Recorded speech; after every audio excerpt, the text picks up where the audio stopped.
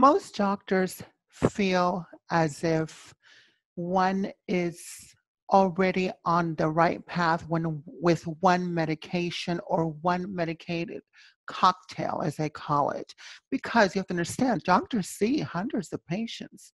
I know of a doctor that used to see literally 20 patients an hour.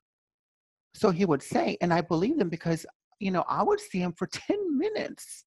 So you have to put yourself in their perspective, but also be smart. Be smart and always write things down in your calendar. That way you won't forget what medications you've been on, how, and also record how you felt.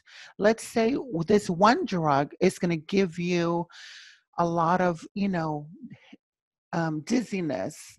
Well, it's to you. Do you want to deal with a lot of dizziness or do you want to deal with a lot of anxiousness? You have to literally choose. So you have to go around choosing what's going to help you, and don't forget that genome sheet is very important, because if you switch doctors, you switch clinics, that's going to be the one that's going to save your life, literally, from being prescribed the wrong medications that a lot of doctors often do. And so, yeah, it's our personal responsibility.